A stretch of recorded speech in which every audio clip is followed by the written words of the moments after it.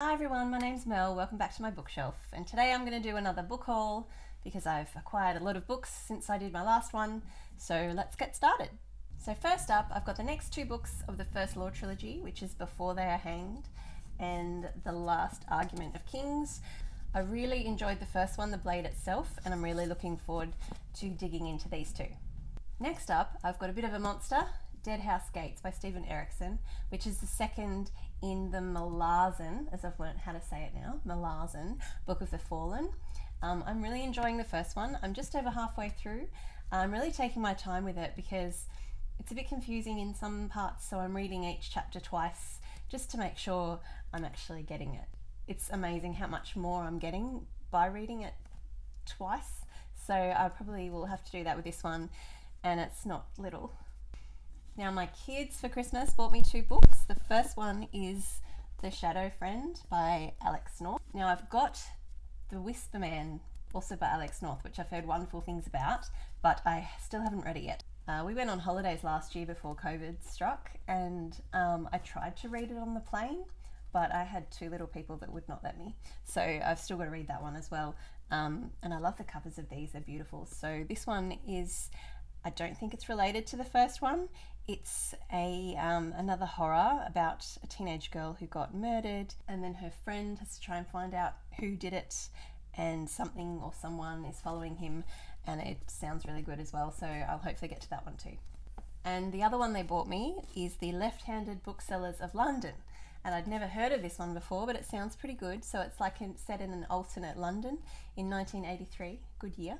An art student is looking for her father, a man she's never known, but before she can question her first suspect, he's turned to dust by the prick of a silver hat pin in the hands of the mysterious Merlin St. Jacques, a left-handed bookseller on a quest of his own. So that sounds a bit like sci-fi fantasy type book, which sounds pretty good. I haven't ever seen it before, so we'll see how we go. Next, I've got a classic. It's Arthur C. Clarke's Childhood End. A few people have been discussing this one recently, and I thought, I've never read it before, so I thought I better get it. Something about a utopian Earth, aliens, I don't know, that's about all I know about it. So it looks quite short, so that's good, so hopefully it won't take me long to get through. So this one I bought purely based on the cover. It's These Violent Delights, which is supposed to be a Romeo and Juliet retelling in 1920s Shanghai, so that sounds really interesting.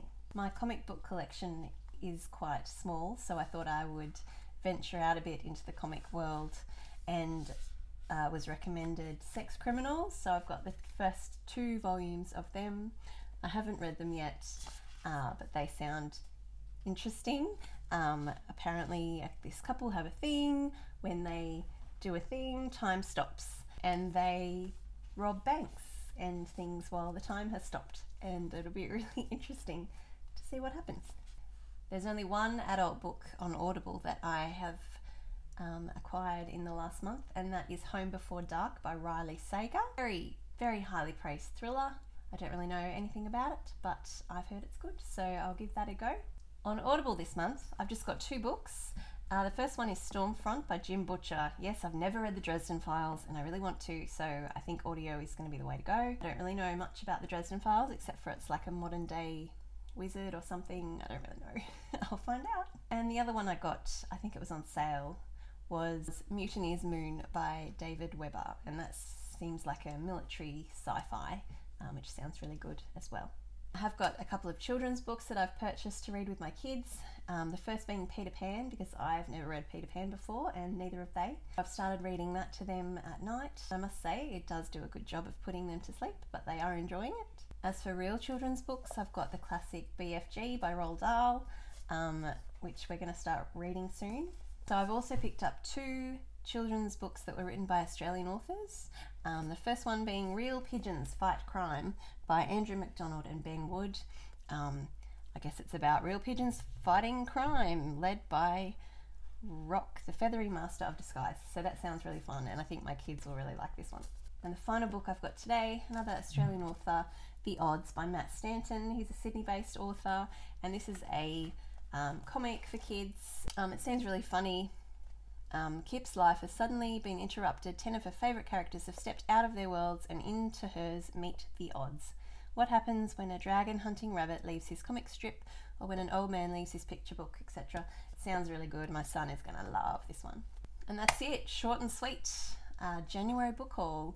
Lots of sci-fi. I have a lot of fantasy to get through with Malazan, the beginning of the Dresden Files, and the end of The First Law. So I'm very excited to read them. I've made it a mission to read more fantasy this year because I didn't read much last year, and I'm on to a good start. So thanks for watching, and I'll see you in the next video. Bye!